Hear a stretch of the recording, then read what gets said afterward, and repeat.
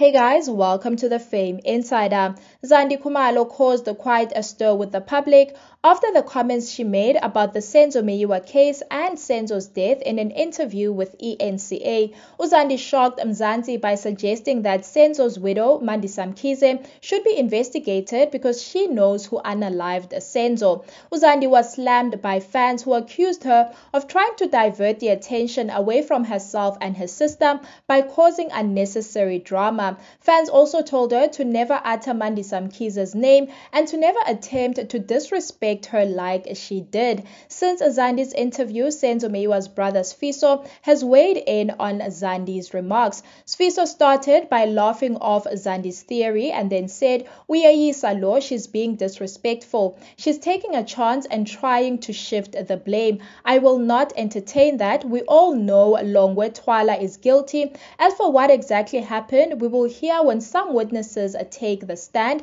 She is shifting the blame. First she cried crocodile tears in the court. Now she is coming with a different agenda." Sifiso added, "They are still going back and forth in court, but we are waiting for some witnesses who will take the stand soon. Some from KZN and some from Joburg who were present on the night, and the truth will come out."